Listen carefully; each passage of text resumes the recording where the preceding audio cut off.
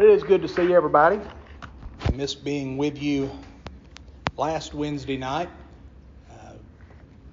Been very, very busy at work, and things just didn't work out to be able to get away, get here in time, but I appreciate so much Don filling in. I heard he did a great job and appreciate his efforts, but it's good to be back with you. I don't like being away. I enjoy our classes and glad to be able to be here tonight. David, would you lead us in a word of prayer to start our class? Our Father who art in heaven, hallowed be thy great and matchless name. Father, we have gathered together here in all humbleness to study your holy and divine word. Father, we want to thank you for this beautiful day that you blessed us with, and all the many blessings that we receive from you each day of our life. Though often we fail to give you the credit for those blessings. Father, tonight we ask that you would help us to clear our hearts and minds of the daily trials and tribulations that we face. Help us to fully concentrate upon what God brings us tonight. Let us think on it and study upon it and apply it to our daily lives as Christians. Father, we pray that you would be with all those that are sick, whether it be physically or spiritually. Put your hand of blessing upon them and heal them in the way that only you can, if it would be thy will. Father, go with each of us as we go through our lives. Continue to give us the courage and the strength that we need to always live according to your word, so that we can not only be the best Christians possible, but we can also be a guiding light for all those we come in contact with. Father, we pray that you go with us through the remainder of this service. Keep us all safe from harm. Bring us back next Lord's Day. In Jesus' name we pray. Amen. Amen. Well, let's start out tonight with just a little bit of a review of what we talked about 2 weeks ago. The way that these units are laid out, it's important for us to keep in mind the progression of thought as we've been looking at. And in this chapter, we're talking about the subject of creation versus evolution.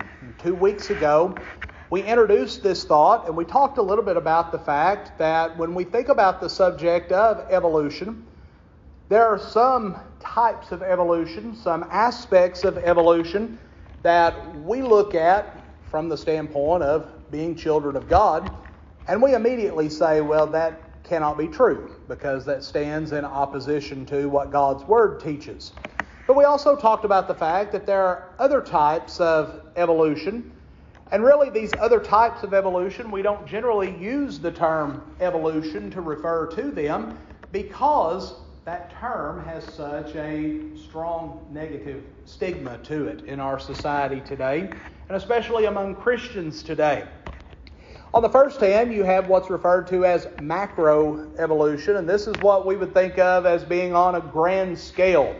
And this is generally what people think about when they think of evolution, how everything essentially came from nothing, that life came from non-life, and that the species that we see on Earth today have evolved from other species over time, and that essentially there's nothing there to dictate what a species can evolve into. And that's why those that promote this view, they will look at human beings and they will trace human beings back, at least according to their determination. They'll trace human beings back through primates and through reptiles and through fish and birds and what have you, all the way back to just this single cell organism. And they say that over roughly about 14 billion years, man has evolved to where we are today. Of course, we don't believe that. We look at that, we see that that stands in opposition to what God's Word teaches very clearly in Genesis, the first chapter. But, as our book also sets forth very clearly, there is another type of evolution. And we don't, as I said, generally refer to this process by the term evolution. We refer to it more so from the standpoint of adaptation. We see changes among species over time. But what you see in this type of evolution, this type of change, you don't see one species changing into another species. You see changes among that species. Now, one of the things that we can look at with this, we look at human beings who live at different places on the planet. Those who live in desert climates, generally their skin will take on a darker tone. They will develop a much stronger tolerance for heat. Ultimately, their bodies will change over time to fit the environment that they're in. We look at those that live in cold climates. We see with them, it's been proven that their skin will actually thicken over time. Their eyelashes, some of them will actually grow thicker eyelashes to help block out some of the reflection of the sun off of the snow. Does that mean that they are evolving into a different species? No, they're still human beings. But what it means is that they are adapting to their environment. Well, scientists look at this and they say, well, this is a form of evolution. Well, when we look at that, that's not something that we can discount, because that's something that we can observe. That's something that we see, that there's fact to back it up. Another example you may remember from biology classes, science classes that you may have taken in school, back during the Industrial Revolution in Europe, where many of these large factories were coal-powered, and they would spew just this black ash out of the smokestacks. Well, in many of the forests that would surround those factories, there was a species of moth. And that moth was called the peppered moth. Well, in its original natural form, they are white in color. Well, over time, as this soot began to coat all of the trees and all of the plants, obviously those white moths really didn't have any protection from the predators that were around them. And so over time, guess what happened? They began to change color. And so now you will find peppered moths that are solid white. You will find ones that are solid black. And you will find ones that have different levels of speckling of white with patches of black. And it's because they adapted over time to where they were more suited to adapt in their environment. Well, this is just another form of what's called microevolution or small-scale evolution. And so whenever we look at this subject of evolution from the standpoint of the study that we're taking now, we're not talking about small scale. Because, as we mentioned, small scale, it's provable. We see changes within a species over time. A couple of weeks ago, we talked about all of the different varieties of animals there are. You look at all of the different varieties of dog, all the different varieties of cattle, all of the different animals that we see in the world, all the different varieties. Does that mean that they are a different species? No. They have just adapted in different ways over time. They have changed over time for a variety of reasons. Then we talked a little bit about the fact how there is a growing trend, especially in the United States, of people who desire for there to be more than just one theory as to the origin of the world taught in the public school system. You know, for many, many years, it has been the standing, well, we're going to teach the theory of evolution and we're not going to teach creationism. Well, now there is a growing number of people, in fact, a majority of people polled in the United States today see no problem with having the theory of evolution and what they refer to as the theory of creationism both taught, and leaving it up to the individuals being taught to determine which one they believe to be the most credible. Now, in a sense, I look at that and I say that's a good thing, because we see more and more interest in creationism. And the reason that is because as time passes by, there are more and more cracks being formed in the theory of evolution. There are more and more pieces of evidence being found that destroy that view. And so they're grasping at things, trying to come up with some type of a solution. And so now they're saying, well, let's just throw all these different ideas out there and let the students decide for themselves what they believe to be the truth. Well, in a sense, this is a good thing. But in another sense, I look at that, and that really leaves the door wide open for a wide variety of other teachings to come along. Because if you're going to say that any view of origins can be taught, then what would keep someone else from coming along and developing some other idea? Some other theory, something even more far-fetched and outlandish than the theory of evolution? Do we really want to sit back and say, you know what, you teach our kids every theory that there is out there? And so on that hand, I look at that and I say, well, that's not really a good idea. That's not really a good stance for us to take. But it is promising that we see more and more interest, especially in our country, being shown toward these options other than just blanketly accepting the theory of evolution. So some things to consider, and this is where we're going to pick up our study for tonight. We see some credibility, we see some arguments being made here that point to the truthfulness, that point to the validity of what's referred to as the creation model, or as scientists would call it, the theory of creation. And the first is known as the law of biogenesis. Now, who can tell me what the word Genesis means? Beginnings. So when we think of the law of biogenesis, bio is a term meaning life. So the beginning of life. So here we see the law of biogenesis. And what this states is that life can only be produced by life. And here's what I mean by that. What does it take for a child to be born? Well, it takes two individuals with life for that to take place. What does it take for a plant to grow? Well, it has to come from other plant life, producing that seed. Now, if we go all the way back to the beginning and we stop and we think, and I want you to wrap your mind around this concept for just a moment.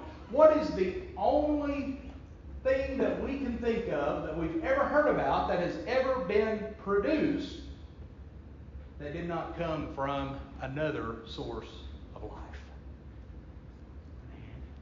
Man came from the dust of the ground. How did man obtain life? God breathed into his nostrils the breath of life. But you think about this also. What about the other acts of creation? Where did the original plants come from? They didn't come from life. God spoke those things into existence. Where did the animals come from? They didn't come from life. So when you look at this concept of the law of biogenesis, well, we understand that in the way, in the course or the flow of this universe, the only way for something with life to come into existence is it has to come from a life source. Now, in order for creation to be true, in order for evolution to be true, they claim that everything came from just a spontaneous generation. Meaning there was nothing alive and suddenly there was an explosion that brought about life. But for creation to be true, we have to look at this and we have to say, no, really, the earth, the plants, the animals, man, we came from a life source, didn't we? We sing a song, our God, He is what? Alive.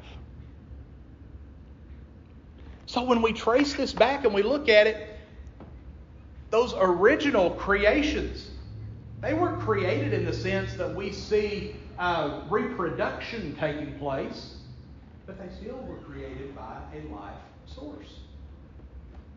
And that life source was not that all of the matter and all of the energy in the atmosphere suddenly reached that critical mass and a great explosion took place, and suddenly, hey, there's life.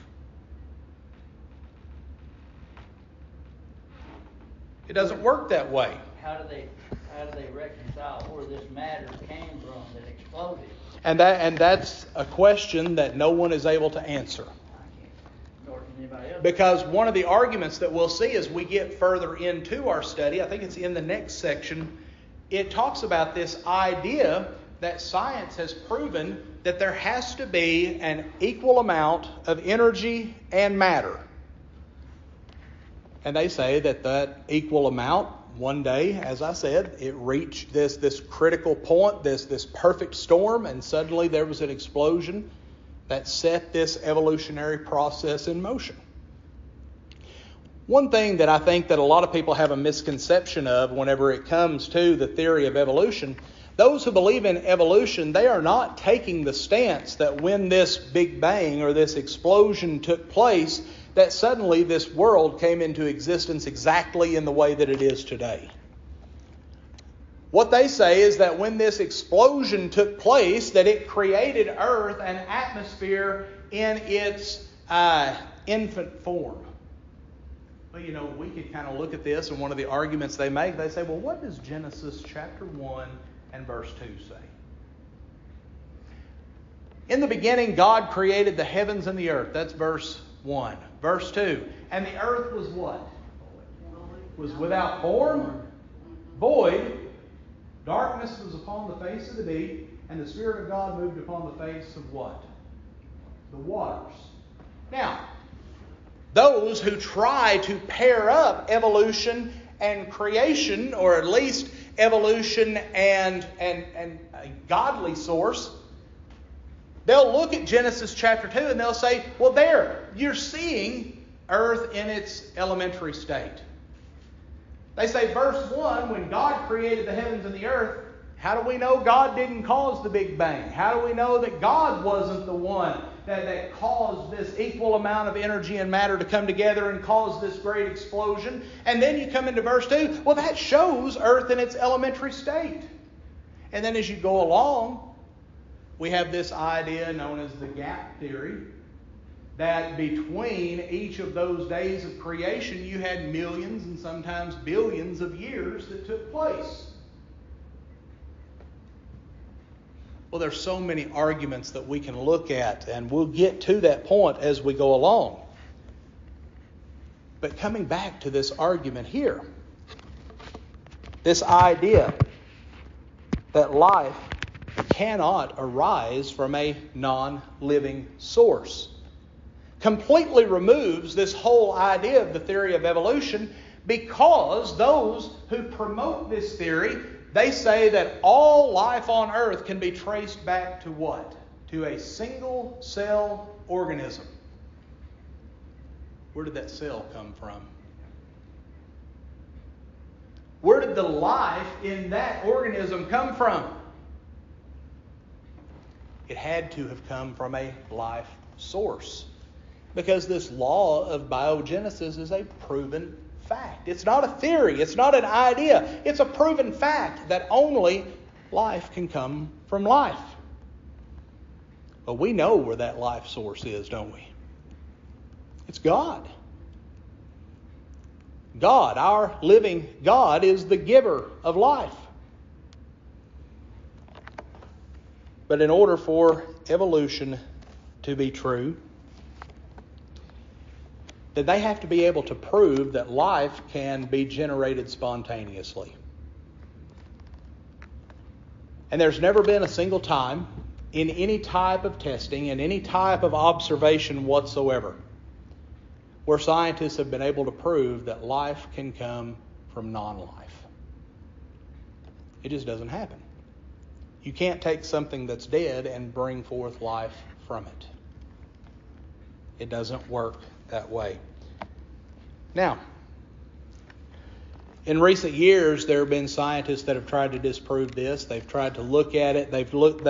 Rather than referring to it as a law, which it is, we understand the difference in a theory and a law. A theory is an idea that's not been proven. A law is a proven theory, meaning this has been proven to be true. But now they say, well, no, this law of biogenesis, it's just a good idea. It's just a principle, a theory. And they say, we call it a theory because we've not found a way to produce life from non-life. They say we believe that can happen. You know what we call that? We call that faith, don't we? They have faith that they can do that, but they don't have faith that God could have created these things. And so they say, even though this has been proven for centuries to be the case, we're going to say it's a theory because we don't like it, because we have our own ideas. This is what we think is the truth. But we've not found a way to prove that yet. Well, the fact is they can't prove it. They can't prove it because there's no evidence to back it up. You cannot produce life from non-life. All right, let's look at this next section, natural selection. Natural selection is what Charles Darwin was really well known for. And Charles Darwin's idea, people began to argue against his theory, and we make some of these same arguments today. If we evolved from monkeys, why are there still monkeys? Well, people began to make those kind of arguments toward Darwin when he first began to promote his theory of evolution.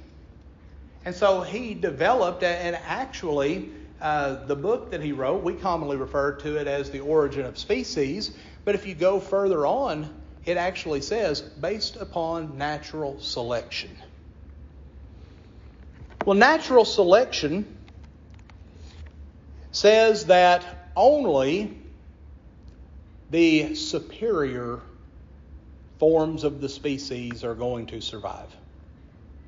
And so people will look at that and they'll say, well, that's why there's no more cavemen. That's why there's no more Neanderthals. That's why you only see human beings in this form that we call Homo sapiens today. That's why you don't see any of these other types of that kind of species. They say because over time Homo sapiens became the superior species. And basically it's this idea of survival of the fittest. Whoever's the strongest, whoever is the most suited for their environment, whoever has the ability to withstand the pressures of life the most, they're going to be the one that's going to survive. And so this is where he looked at that and he said, well, humans must have evolved from a superior form of primate, but they evolved before these lesser forms of primates were completely eradicated. Because his view is that whatever the superior form of the species is going to destroy the lesser forms of the species. And some of the examples that we see, our book talks about that, for instance, you have a horse that has long legs. The longer the legs of the horse, the faster it's going to be able to run. It's going to be able to get away predators faster than those that are smaller, that can't run faster. And it's this idea of the one that is the most fit.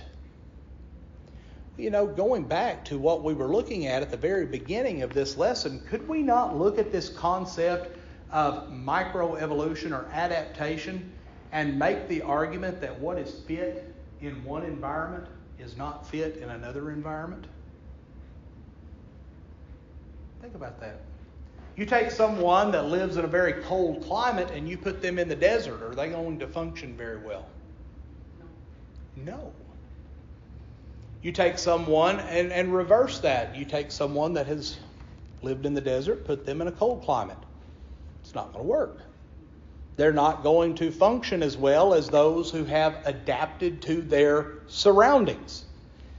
And so this is why whenever you look at different climates and different areas of the earth, you will find different forms of the same species, but they may look different. Some may be taller, some may be bigger, some may be smaller. They may have different color patterns, things of that nature, because they have adapted better to their surroundings. Well, the theory of evolution says, well, no, that can't be the case, because in a species, you can only have a superior form of that species. Well, of course, this ideology has bred a lot of problems in the past. You look at all of the people in the past that have tried to argue for a superior race of people. You look at those who try to argue that, those who don't look like me, I must be higher evolved than they are. So I must be the superior one. Well, how do I know that they're not the superior one? That's just kind of the ideology that people look at. This theory of the survival of the fittest, it's all of those that look a certain way. They are going to be the ones that are seen as fit.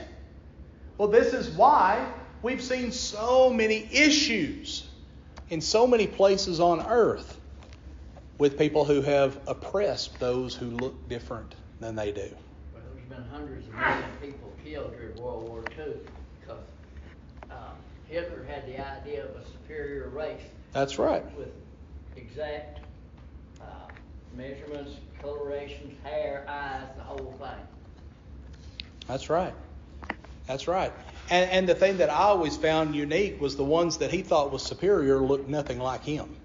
He's short and stubby. And so, that's kind of one of those things we look at and we just kind of shake our heads whenever we look at where this rationale comes from. But we've seen this so many times. You see this as well among those who are breeders of certain types of animals. They want to get this specific look in whatever that dog or whatever that livestock, whatever it is that they're raising. They have a specific look that they want. And so they'll cull out the animals that don't fit their standards.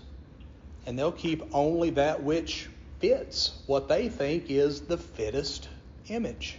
I read after some historians that say, we was talking about the difference between what way Hitler looked and what he presumed to be the master race. Supposedly, the master race was based on the Nordic people. They were bigger, most of them all were blonde, all these characteristics. And that's what they were trying to make a superior race, bigger, faster, healthier, with a certain look about them, even though he didn't meet that criteria. That's right. And there's hundreds of millions of people killed in a certain degree over that idea. That's right. It wasn't all about that. Well, and one of the things that our book presents, and this is something that I really had to give a lot of thought to, because when I first read this, it really didn't sit well with me when I first read this. There's a statement here that talks about, it says creationists, and this is at the top of page 5.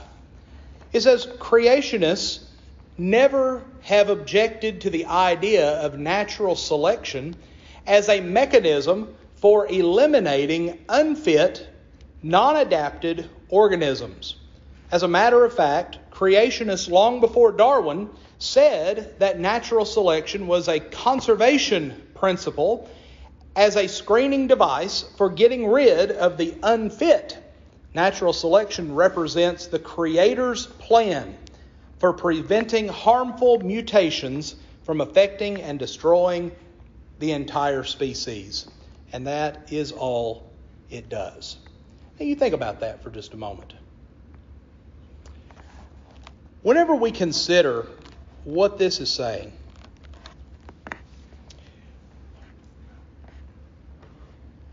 where do we find the determination of what's unfit? Where do we find the determination of what it's saying here, getting rid of the unfit and the harmful? Where do we get that? So in looking at this, and it's something that I'm still trying to wrap my mind around, and if you notice, it says that this is one of the arguments that creationists try to use to explain why we see natural selection in some forms in life. But when you stop and you think, do we still see people who are being affected by, say, harmful gene mutations? Yes. Do we still see children who are born with birth defects because of genetic issues? So if this is a work of God to prevent those things, why are those things still taking place?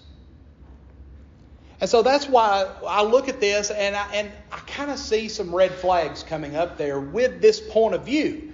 Because if they're going to make the argument, and notice the writers of this aren't saying this is fact. They're saying this is one of the ideas that people have promoted to try to explain from a creationist point of view. Well, we know that this world, the way that it functions, the way that it reproduces, the way that it's sustained, it's here because this is the way that God set it into motion. God created it in such a way to where if these principles are things that we see taking place, and I think that to an extent we do see this concept of the survival of the fittest among some species. You know, we've all heard people, when we talk about this concept of the devil as a roaring lion, walking about seeking whom he may devour. And I know I have, and some of you probably have as well, you've used the illustration of these shows that you see on television, to where you may see a pack of gazelle or whatever out there, and there may be one that's weak, that's not getting around as well as the others. It may have some type of mutation, some type of deformity there. Well, which one is the easiest prey for the lion? The one that is not fit. And so in looking at this, personally, I don't think this is a good argument for us to look at and say, well, this is how God purifies the species. I don't think that's the point that we need to look at from this. I don't think God is using this concept of the survival of the fittest to determine who's going to live, who's going to die, who's going to be able to mature, and who's going to ultimately never reach full maturity. Yes, ma'am. Where my mind naturally goes is there seems to be the evolutionists say we're animals. We're whereas we know that we're not. So God, there are things like the white Bengal tiger that cannot live for long in the wild. It ends up being killed off because it can't blend in Right. to its environment. So could this argument not be used for animals? They're obviously not going to be able to live, but we're not one of the animals. Right. So it's the same thing as not for us. Right, and I think that we could make that argument as well, like I was talking about with the peppered moths. Before they began to evolve and change colors, they were unfit for their surroundings. They would have been wiped out if they had not begun that transformation within their species. But certainly in the wild, like you said, there are certain species it's been proven that because of certain weaknesses or certain mutations, things of that nature, they're not as suitable to live in the wild. And I think we could probably also look at that from some of the pets that we have as well. I don't think a Chihuahua dog is really bred to survive very well out in the wild. They're going to be bred more so for being kept in the house, being pampered, things like that. The more purebred they are, the weaker they are. And a lot of times that's the case, yes. But in regard to this, looking at this idea of natural selection, does it exist to an extent? Yes. We see this concept of survival of the fittest. Those who are weak, generally, they're not going to live as long. Generally, if it's an animal or if it's a plant, they're going to be killed. They're going to become prey for another animal much quicker than those who are stronger. And so to an extent, we see that, but I don't think that this is an argument that we can look at and say, well, this is what God is using to maintain the purity of a species. And there's been a lot of there's been a lot of issues that have taken place in history from people taking that type of mentality.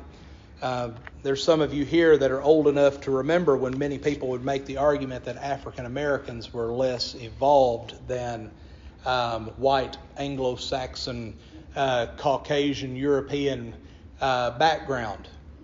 And they were mistreated greatly. And it's not just that one example. We see that many other places and at many other times in history. But it's because people have looked at these kinds of theories, these kinds of arguments, and then they even want to try to bring God into the mix. And you can't do that. Yes, sir? During World War II, the Air Corps disproved that theory of the black people weren't capable of doing so, because when the war broke out, all they used blacks for was manual labor. But the Tuscany situation, they made pilots, because they wound up to be some of the best pilots they ever had, that the Air Corps ever had during World War II, out of black folks. Yeah. They proved that the theory of their inability wasn't there. That's right. You educate them and give them the same chance, and in a lot of cases they're superior.